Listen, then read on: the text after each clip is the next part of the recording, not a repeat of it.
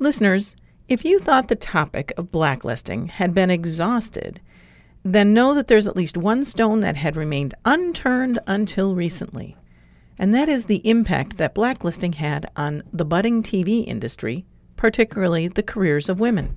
This season of Advanced TV Herstory, 4 episodes in all, includes segments of an extended interview with Dr. Carol Stabile of the University of Oregon, and mentions dozens of names of women you've never heard of. You'll also hear from another author and scholar, Dr. Charlene Regester of the University of North Carolina at Chapel Hill. I am grateful to her for our frank conversation about how racism further changed the course of early TV. You won't find this anywhere else. This is Advanced TV Herstory, and I'm your host, Cynthia Bemis Abrams. In earlier episodes, Dr. Stabile walked us through the blacklist, not only as we know it from our history classes, movies, and books, but also explaining the origin of toxic masculinity and how it sought out and ruined progressive women who were on the cusp of transitioning careers in film and stage and radio to TV. Then she and I talked about how TV in the 50s would have looked had these careers taken hold on this emerging platform. From allegations to suppressed pain, 41 women suffered their entire lives following the 1950 publication of Red Channels. Now, mind you, this is a publication that basically had very little fact, very little substantiation that any of these women, that any of the people, actually men or women in the document, had any communist connections that could have done harm or damage to the United States. So how could a few former FBI agents who had information, or so they claimed, and a printing press, intimidate and coerce and blackmail not just the broadcasting industry itself, TV, Hollywood, radio, but also the very ad agencies and sponsors who fueled it? We pick up the conversation with Dr. Stabile. This is not by accident. This was very intentional, and it had a lot to do with power, and behind the power was money. So that gets us to the power that the advertising industry had. That was part of this. The FBI and these G-men, these guys who had their business, they kind of had gotten to a point where they had the advertisers fearing. They didn't know what to think, right? Yeah, it's interesting to read through the FBI files because I think that there's been a kind of common sense that the blacklist was embraced by the industry as well. And that really, the FBI documents paint a very different picture. It shows that networks were not happy with this. Advertisers were not happy with this because they thought that the blacklist, and they were right in thinking so, was going to cost them millions of dollars. These were really talented people who were listed in red channels. They were making a lot of money for networks, and they had no reason to want to fire them. They didn't think they were communists. I mean, maybe some of them were annoying insofar as they were union activists and kind of burrs under their saddle. But again, they had no reason to want to rid the industry of people who were writing and producing and directing really popular shows like Gangbusters or This Is Your FBI or programs like that. So it took a lot of convincing to get them to a place where they were so fearful of retaliation by the Federal Bureau of Investigation that they finally fell in line. And it took several years for that to happen. And falling in line meant subscribing to this goofy newsletter and basically bending over backwards to do due diligence with manufactured evidence that then created the argument to get rid of the person. Or in the case of some of these women, literally turn them out on a dime. And that's the amazing part. Okay. Oh, just one thing on missed opportunities. And that's theater, right? The thing about production being in New York City is that it was the proximity to theater that was such a source of innovation and creative energy. And so I think more so than film, that's one of the collaborations and one of the avenues that really got shut down. I mean, of course, there were anthologies throughout the 1950s until the era of the anthologies were over, but there was so much innovation and, really dynamic writing and content being produced in theater that could have made its way into television, but was prevented from doing so by the blacklist. To the point of, for example, like there would be like GE Playhouse on a Sunday night or a Saturday night, there might be some very high caliber, we think of Twilight Zone, but that kind of caliber drama, right, that was born out of either, off Broadway or Broadway, a lot of crossover, a lot of live entertainment that could have and should have been developed. Yeah, you're right. The cost of opportunity just makes me sad. The Broadcast 41 then, again, is a subset of a larger list that appeared in a document called Red Channels. Is that right? That's right. And so this is 41 women who range in age from, having been born toward the end of the 19th century, like 1893 was Dorothy Parker, one of the older ones. Yep. And Judy Holliday, having been born in 1921. Right. And she really was well known for having been blacklisted. Mm-hmm. So there's these Broadcast 41, just kind of organizing all the menus here. Then there was the Hollywood 10, which were the most prominent only writers and directors. They were writers, directors, and producers. Yeah. And then there was a whole other bucket of people who got sent through the ringer. How do you track those down? Is that a separate list? Red Channels listed 151 people working in television. But then the advertising agents and later agencies in the networks then developed their own lists, which were much more extensive. So by 51, 52, you're looking at this proliferation of lists of people who could no longer be hired in television without fear of a backlash. There were also Senate committees like the McClellan Committee in California and the Tenney Committee. McClellan was New York, and the Tenney Committee was in Hollywood, that were producing their own lists and their own information. They were calling people and demanding that they name the names of other people who were members of the Communist Party or fellow travelers. So it really was this whole proliferation of lists, some of which are still hidden behind corporate archives, right? So we don't know who CBS had on their list. Cynthia Meyer has done a lot of research on some of the advertising agencies, so has actually read their lists and see how those lists expanded over time. Wow. At a time in American life when things appeared to have been going well, right? That's what the history books tell us, that housing was going up in the suburbs and that there were cars and garages and that medicine and inventions were changing our lives, that in fact this was a time of intimidation, and that changed history and herstory. For these women, it may not have been apparent when Red Channels was published there in 1950, wake up and, oh my gosh, I'm listed on this thing. They maybe didn't realize that their lives and their careers would be damaged or ended. Maybe they figured it was a small setback, but that their reputation for good work would carry them, that we would go back to recognizing and rewarding effort and intelligence and cleverness in entertainment. They maybe didn't think that so many others would become complicit in this, that they would be intimidated as well. I asked Dr. Stabile about some of the more poignant moments of conducting this research, of reading FBI files, and for many of them, perhaps she was the first non-FBI employee to read them, and perhaps was the first woman to ever read them. So some of the most poignant moments, it's hard to know where to start. Certainly, reading declassified FBI files had many surprising moments. Reading through pianist Ray Lev's files, I mentioned this before, but just to recap, the FBI began surveilling Ray after Red Channels was published.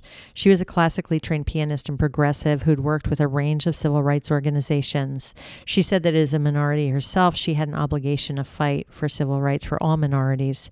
For nearly 20 years, the Bureau went through her trash, monitored her travel, prevented her from getting a passport so she could perform in Europe. And reading this file gave me a deep sense of how ruinous the Red Scare was for people. The last entry in the file was a detailed account of Lev's suicide in 1967, and a note that the file could now be closed. Shirley Graham's archive at the Schlesinger was another moment for me. There are thousands of pages of her incredible creative output, but also so much documentation of the impact of white supremacy on her everyday life and career, from the many times she lost jobs because of anti-communist activism to correspondence about the death of her elder son, who was denied medical treatment at a segregated hospital during World War II. The personal archives of these women were just amazing. Brilliant Gypsy Rose Lee through her letters, mystery novels, drafts of the play Gypsy, and other writings. As I mentioned before, many of these women wrote memoirs that were never published, which gives such insight into their lives and struggles, as well as to the work they wanted to do before the blacklist took place. The other thing that was, I guess, not surprising, but certainly illuminating to me were the funny creative networking among these and other progressive women. Eleanor Roosevelt sent Gypsy Rose Lee a telegram when Gypsy premiered in 1959 that just said, "May your bare ass always be shining."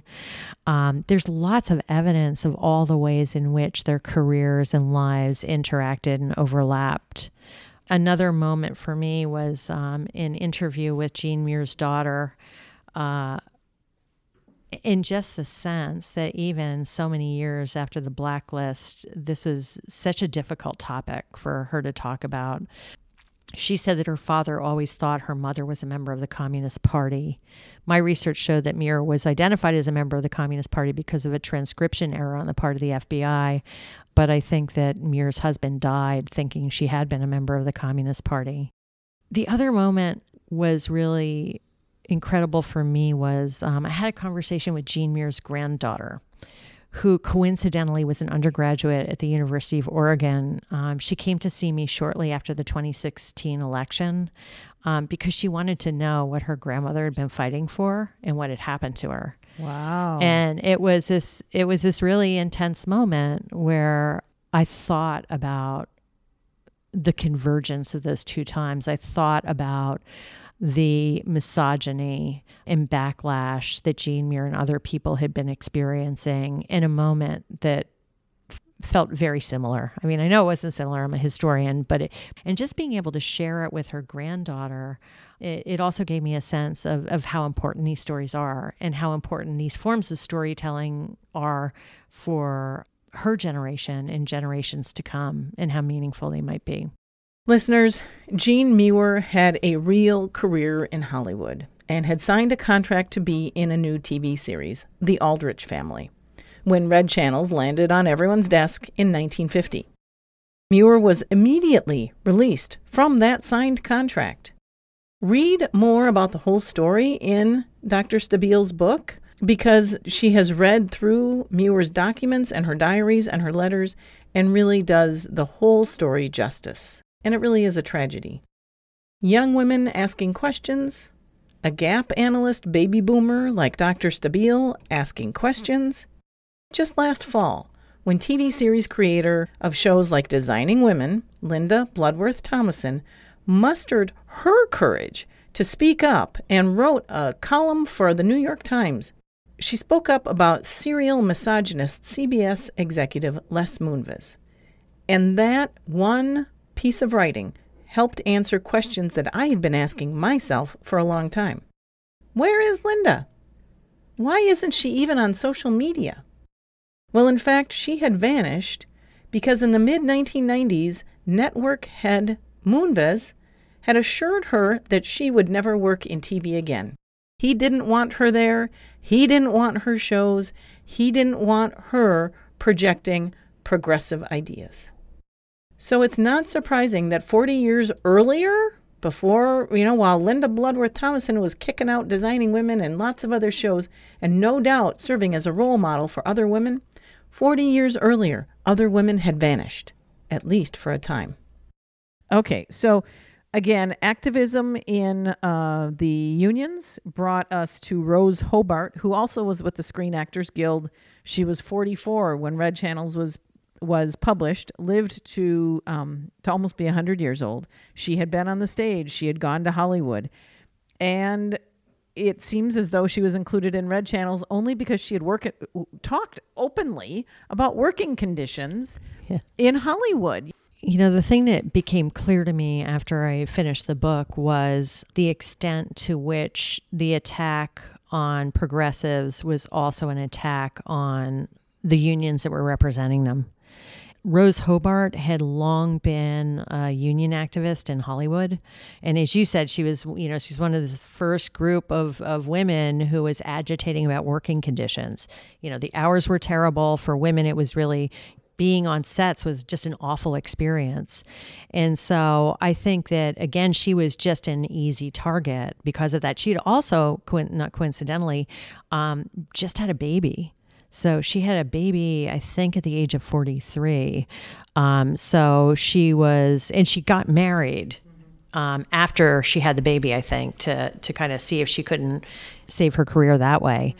So yeah, I think you're right that it was her labor activism that brought her to the attention of anti-communists, and she just got caught up in the web. Mm-hmm.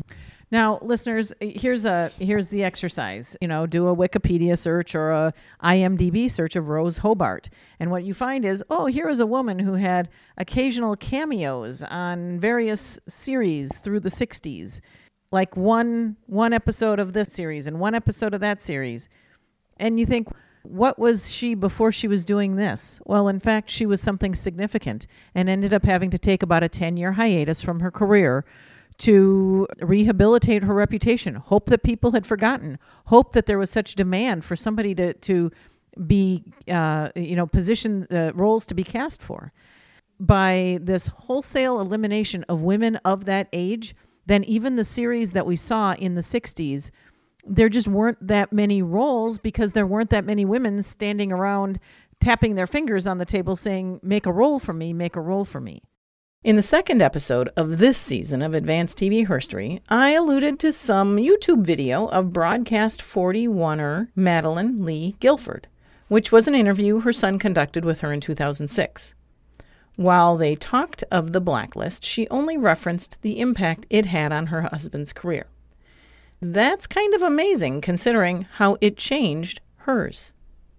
Madeline Lee Guilford and Jack Guilford were rabble rousers. They were activists. They showed up at things. They organized things. They were visible.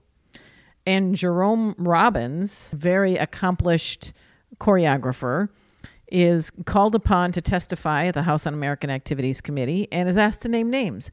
And it's an ethical thing. It's a point of character and leadership and your values. If you're asked to name a name, you can either do it and save your hide a little bit and diminish your sentence, or you can name the name. So hold the name or name the name. And Jerome Robbins, even though he's being celebrated for all of his contributions, named the name. And as a result, Madeline Lee, who, kind of went on to do a little bit of theater and a little bit of TV, but still very talented woman whose career was cut short at the age of 27. Yeah, she was 27, the mother of 3 children, I think, under the age of 5.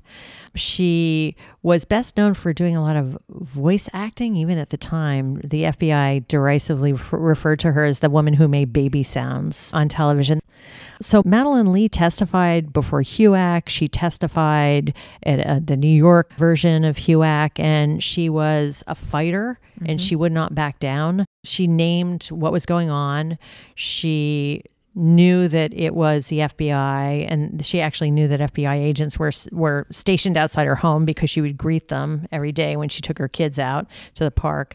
But she was spirited. She didn't back down, and she did not name names. And I think you're right. That's really, really important. I mean, it wasn't just, we say naming names as if it's you just told people's names, but people were informing on other people, understanding that the consequences were their careers.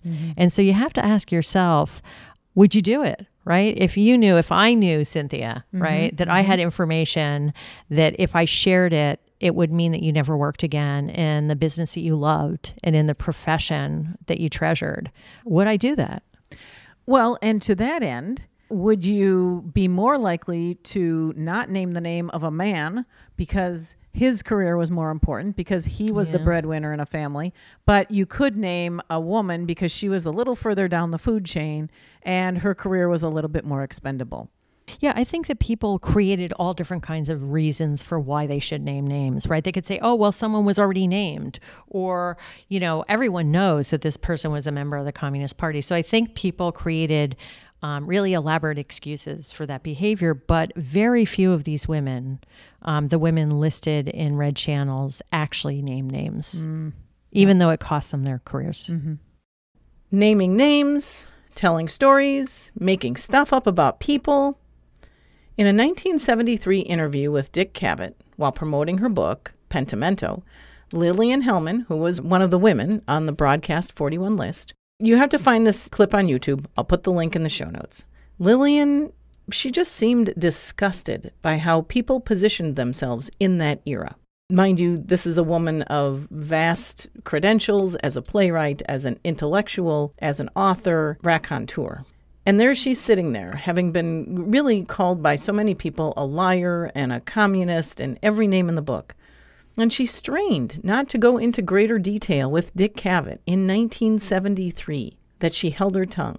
She shared her opinion a little bit, and she claimed that there were so many who simply fabricated whatever story was necessary to satisfy the body, the committee, the task force that was investigating them and their circle. In her later years and after her death, Lillian Hellman, one of the Broadcast 41, who was this noted author and playwright and screenwriter and thinker, she was called a liar. Yet even in the 1973 interview, she declines to share too many details. She doesn't really connect dots, and she doesn't make bold statements for her talk show host. She does not take the bait. This underscores, it feels to me, Dr. Stabile's observations about just how provocative and detailed and rich archives can be. By even hunting down and telling their stories, you're modeling how important it is to keep asking questions. Keep asking questions of the older women in the room about what life was like, about what's in that box in grandma's basement, because you never know whose diaries they are. Some of these women gave their papers to somebody else for safekeeping. Photos, diaries, gave things away. And that's where the work that we're doing today in disparate ways of research and book writing and podcasting still comes together to bring us aligned in resistance and in persistence. The book on feminism has by no means been written, and in fact is only starting to get filled in today as we're all able to connect. Yeah, and I think there's also something about the way that power works, that as long as they can say, oh, really? Sexual harassment is a problem? We didn't know. As long as they can keep saying that to successive generations of people who are resisting and opposing, as long as we don't have the memory that, no, this isn't the first time. This is not the first time that women have complained about working conditions and equity in Hollywood. This isn't the first time, to think about the movement for Black lives, right? Mm-hmm. That African Americans have organized and mobilized against racial violence. As long as they can keep pretending that somehow, we just didn't know, right? Mm-hmm. Mm-hmm. I feel like that allows power to reproduce itself mm-hmm. in ways that deny a history and a memory to the resistance. TV historians Carol Stabile has published a book, The Broadcast 41, Women in the Anti-Communist Blacklist. If you think you've read the book because you've just listened to these episodes of Advanced TV Herstory, let me tell you, you haven't. We've just touched the high points and the points that you as a listener who are just maybe mildly interested in this part of American history, maybe now you are really super interested because you realize that it fills in pieces of questions you didn't even know you had. And you heard a lot of names of very talented women. She does great justice to those women in the book, and it will seed you with enough information about where to get more information about these great women, because it's all based on fact. It's all based on writings that have preceded all of us. What a fantastic conversation. My many thanks to this smart lady who sees gaps and keeps asking questions until they are answered. Listeners, I encourage you to follow Carol Stabile on Twitter at CASTABILE and learn more about her book, including where to buy it, at her website, which is broadcast41.com. At that site, you'll see your book buying options and which independent sellers will sell online and mail it to you. And this is another chance to make a difference in the lives of small businesses or smaller businesses than the big ones out there. Before I close out this episode with a clip from former First Lady Eleanor Roosevelt, because you know what? I plumb ran out of vintage audio that was appropriate and applicable to this whole conversation of the Broadcast 41. There's no other video out there. There's very little audio that is relevant. I want to acknowledge the editing and creative graphics work of Catherine Yang. The theme music to this show has always been Take Me Higher by Jazzer, and that's found at freemusicarchive.org. And I assure you all that the show notes and our website, tvherstory.com, will contain the links and the book titles to everything we've mentioned. And there you'll also find our social media handles and old episodes and ways to contact and support this show. Thank you so much for listening to this very important, relevant information. I'm your host, Cynthia Bemis Abrams. And now I turn it over to the former First Lady herself, Eleanor Roosevelt. Well, Mrs. Roosevelt, you have become known as the leader of what is loosely called the liberal movement in this country, or what used to be called the liberal movement in this country, and some people call them do-gooders and the rest of it. Could you define a liberal for us? I mean, in your own words. It's very hard to put in a few words what a liberal is, but I would feel that a liberal was a person who kept an open mind, was willing to meet new questions with new solutions, and felt that you could move forward. You didn't have to always look backwards and be afraid of moving forward.